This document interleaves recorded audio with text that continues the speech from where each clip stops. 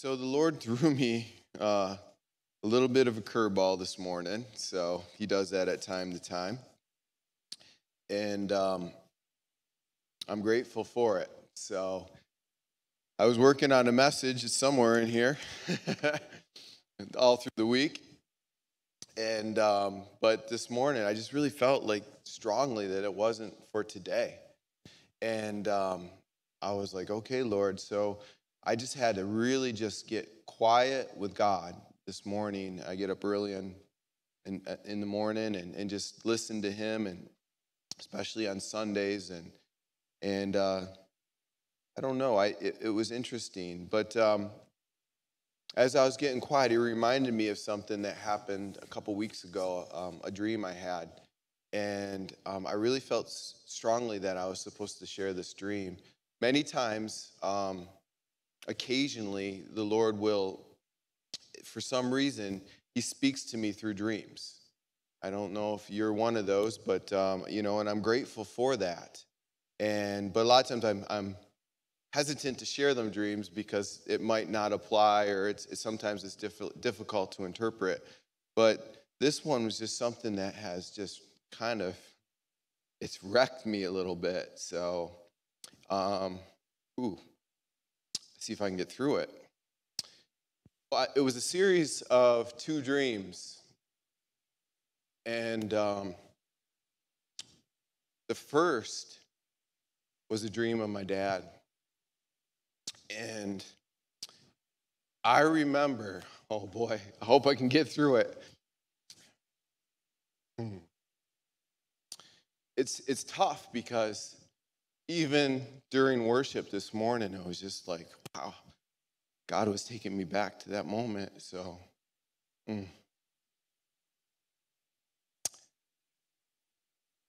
it was about my dad. And it was a time where he came to visit me. It wasn't something that ever happened in my life, but it was at where I lived. He came to my house, and it was just an amazing time. It was just natural. It was so healing. And it was just a time where we could just connect.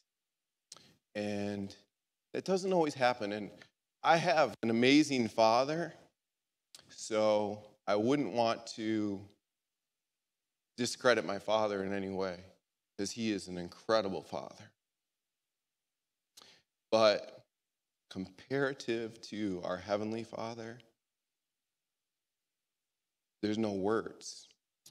And as I was spending time with, and it was my earthly dad that I was spending time with, but it was unusual because it was so healing. It was so amazing. And it was a time where I just wanted to just be with him and never have that situation be taken from me.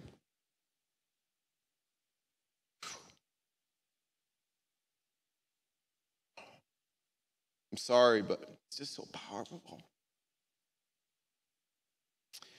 And it came to a place where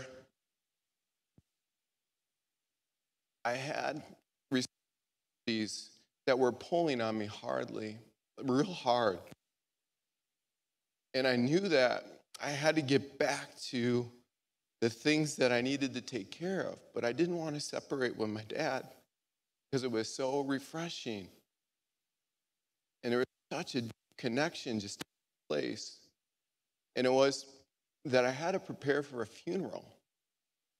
There was a funeral that was taking place, and I knew that in my heart and in the dream, I knew that the funeral was going to happen very shortly, and that I had to prepare for that funeral. And I knew that that responsibility was pulling on me hard.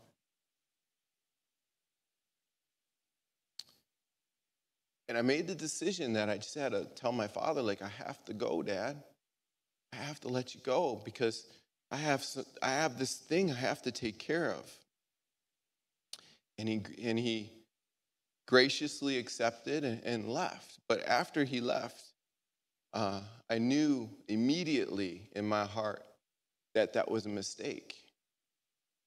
It was an awful mistake. And I remember being alone and just being wrecked. Like I just missed this incredible opportunity with God or with my Father. And I didn't ever want it to pass by me. And I was overwhelmed with this wrong decision. And as I was trying to gather my thoughts and to collect myself just enough so I could do what I needed to do to get myself together, I just couldn't break that feeling of being overwhelmed and alone. So I called my wife on the phone and I told her, I said, I just can't go on no more. It's too much. It's too hard. Made too many wrong decisions. There's not enough in me to carry on. And it was the end of the dream. The question is, and this is a question for all of us today, is what in our life are we allowing to take away from our time with our Heavenly Father? Because in the dream, it seemed like, ministry or whatever the case may be, it seems to fit. It seems like, well, that's a good thing, right? Being there for people in their hour of need, extending ourselves. But if we do it and sacrifice the very most important thing, the very best thing, and we all do this at times, don't we? We all get up and we have this amazing moment to spend with our Father. This time to get alone and to be revitalized and to be healed, because I could feel this healing happening. And I could feel the Lord just touching me through my Father in that moment. And just bringing clarity and bringing restoration and doing all these amazing things within my heart that I desperately need. But all of a sudden there's distractions. There's interruptions. And we lose the very place that God has created for us. And we go about preparing our own funerals.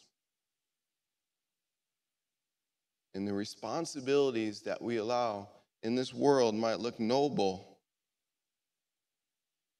but we cannot fulfill that calling on our life until we can fulfill the first calling of being found alone with our Father. Our soul has a desperate need, an absolute desperate need for our first love.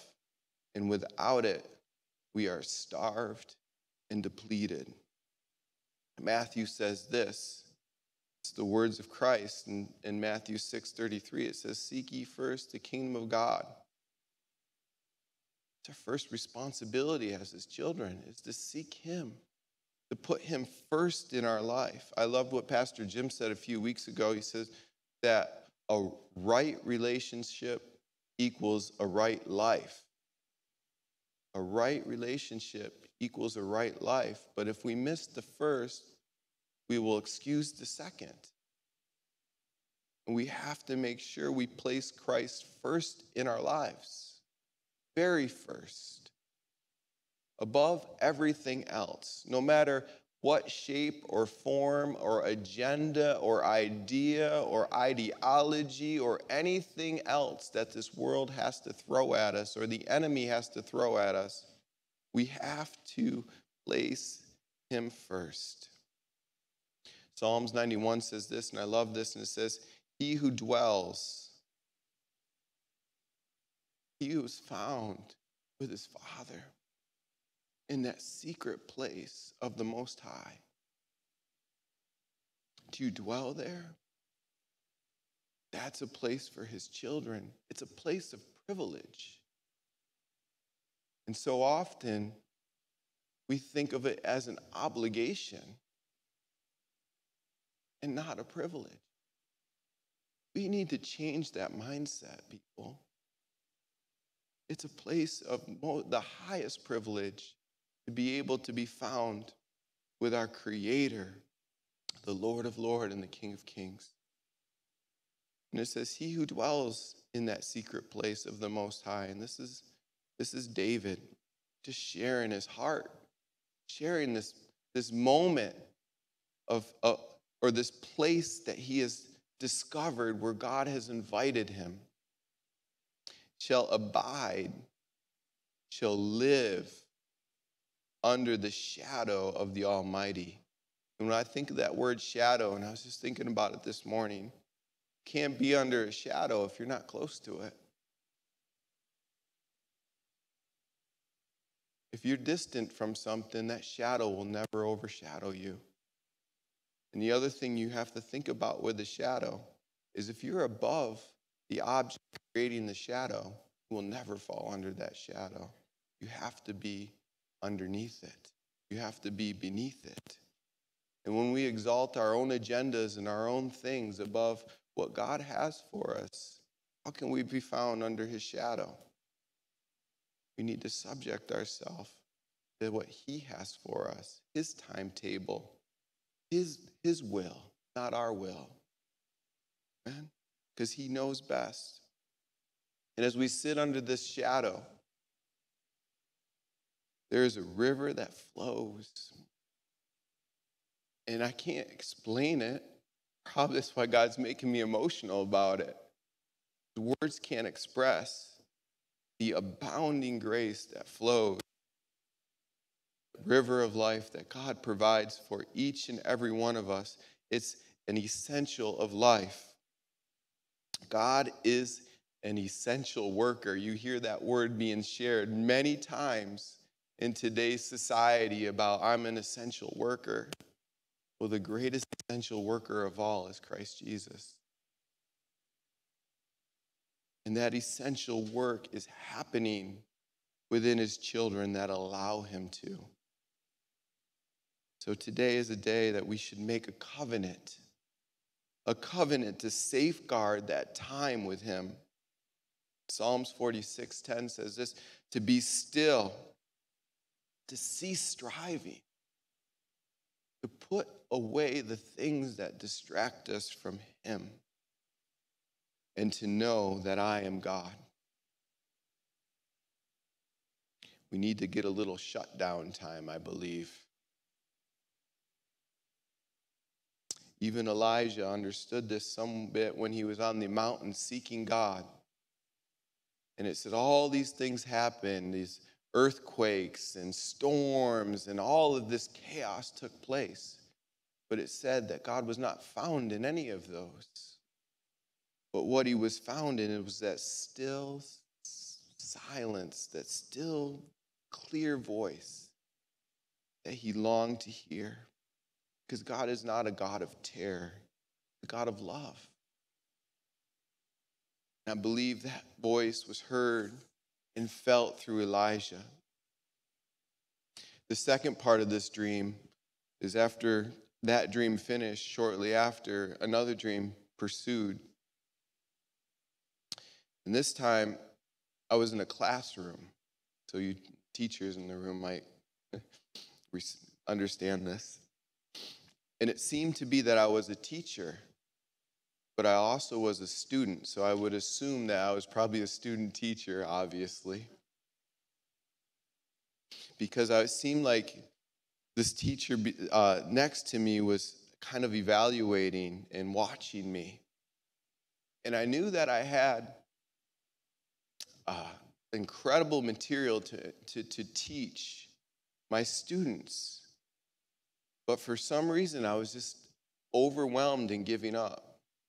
I felt not qualified, not adequate enough. And I was at the end.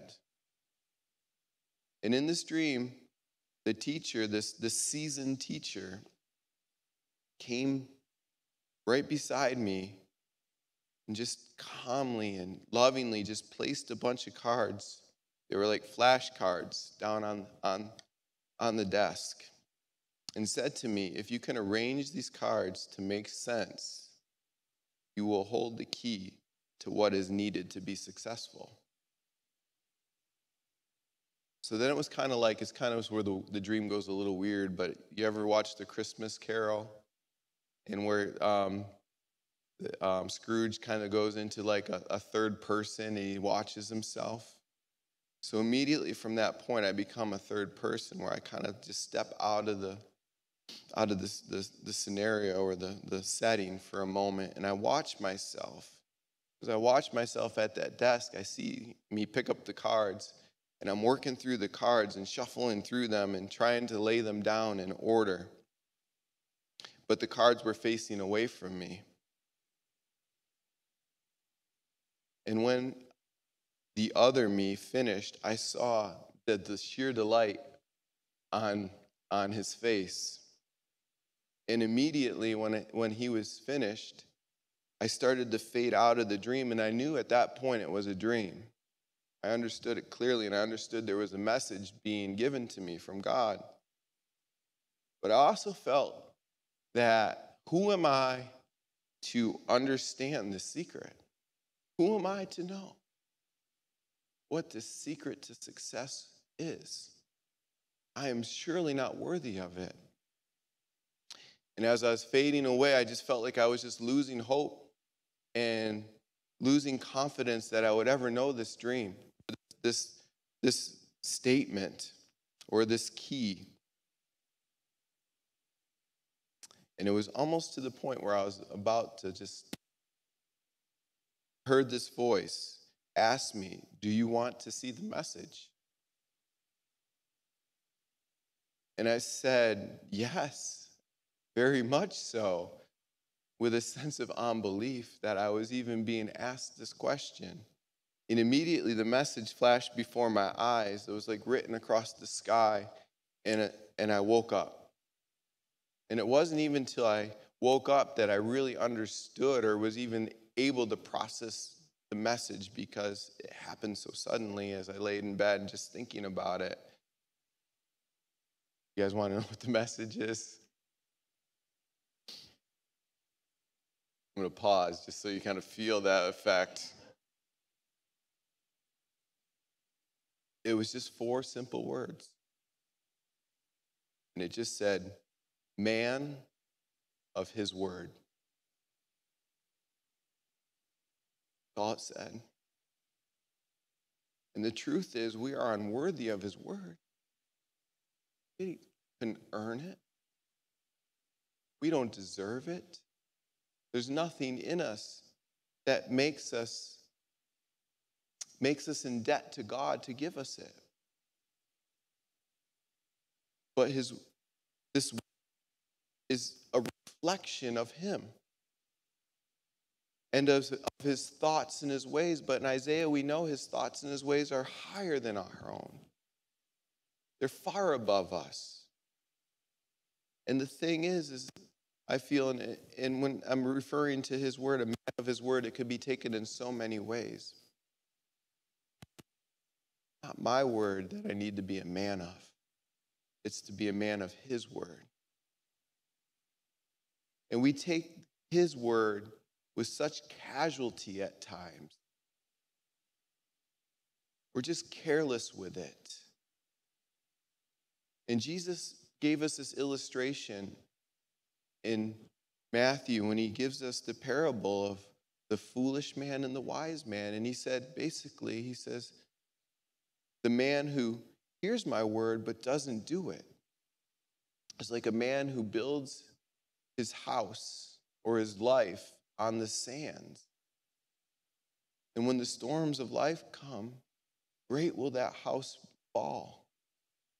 Great will be its disaster. But he also says, but the man who hears my word, not casually, but cherishes it and treasures it and deposits it down in his heart, is like a wise man who constructs his life on it. And when the storms come, when the winds blow, when the seas rage and beat against that life, it will stand firm. It is built on a foundation that will never fail. I heard about a pastor in China just recently, and he went to China and he was imparting to all of these people of China the Word of God and sharing about Jesus Christ. And what he come to find out was how incredibly well the Chinese people treasure God's Word. He said at the end of his visit, he says, "Here, let me leave you my Bible. Let me give you my Bible so you can study this. Even though it's outlawed, you keep this safe." Or parts of his Bible or tracts or copies. And the person that was given it says, "No, you keep it." And he was shocked by it because he didn't realize what was happening. He's like, no, you need this. This is the Word of God. This is something we cherish. I see your people cherishing it. I know you cherish it. And they're like, "No, you don't understand. I already have that memorized. I know it. It's already been deposited within my heart." But we sometimes are so casual about this incredible gift that God has given us. We need to be aware of how great a value has been laid before us. Joshua, it says this when the Lord talked to Joshua before he went into the promised land. He says, "This book of the law, this word that I have given you shall not depart from your mouth, but you shall meditate on it day and night. Then you may be able to observe all that is written in it. And then, he says, you will make your way prosperous, and then you will have good success." The key is to treasure, to apply, and to value this gift God has given us right before us.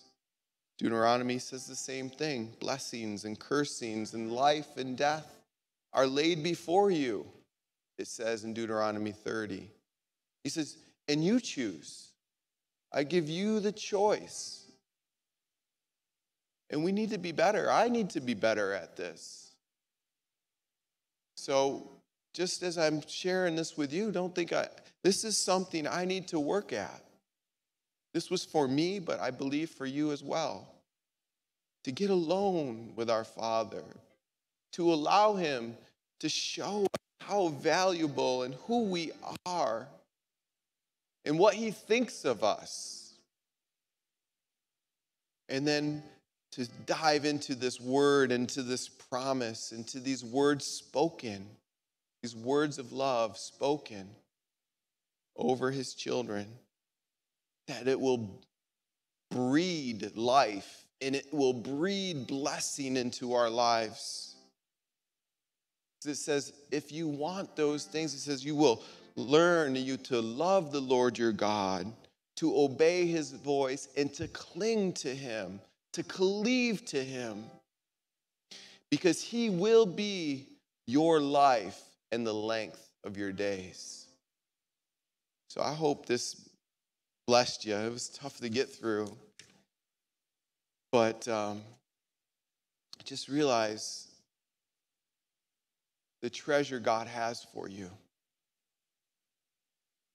And be intentional to make time to be found alone with him. And when you do, there is a river of life that will meet you. And I believe it with all my heart.